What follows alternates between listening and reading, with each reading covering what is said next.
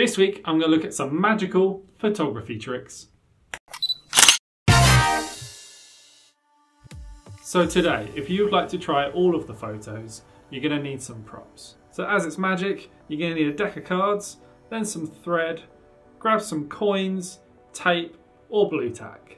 Right, for my first trick, I wanted to make it look like that I've just thrown the cards right at the camera. So I took out a single card, put a pole right in front of the camera, stuck the card down, then I took a step back from it and threw some cards at the camera.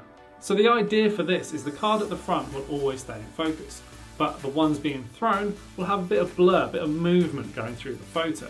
But if you're not familiar with the shutter speed, you might want to check out my other video where I explain how this works, and I'll leave that in the description.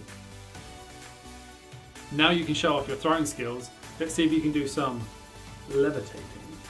So now you need some thread and hang it from the ceiling. Then stick the card to the thread just in front of the camera. Put your hand under the card so it looks like it's floating.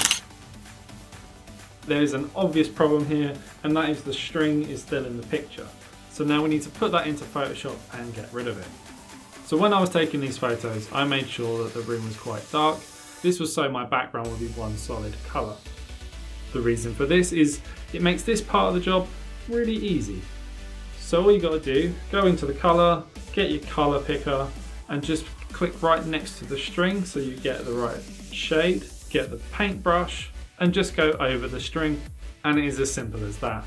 Make sure you get the whole thing right up to the card, and there's your finished picture.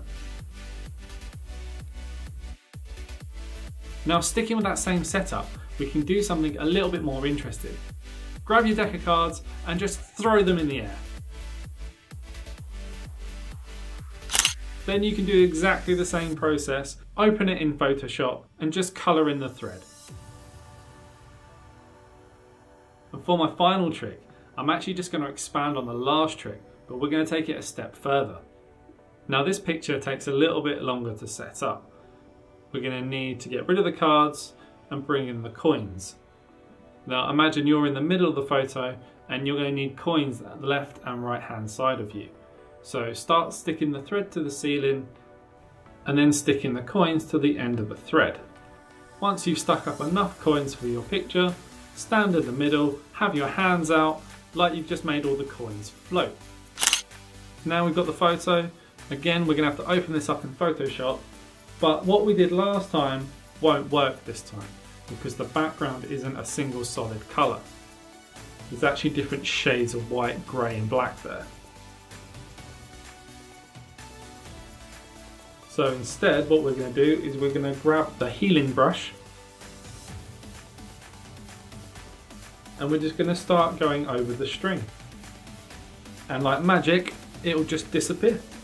Now the healing tool works by analysing what's around it and then blends the colour and luminosity around the area. So when you get to the edge of the coin, it might struggle, but that's okay. Just zoom in, get your colour picker, pick the background right next to the thread, then get your colouring brush and just tidy up the edge.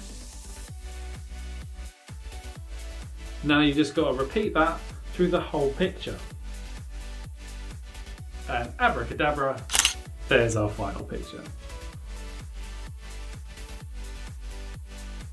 So that was my magical photography. I hope you enjoyed these illusions. If you do give these a try, please tag me so I can see what magical things you've been up to, and then I will see you next time.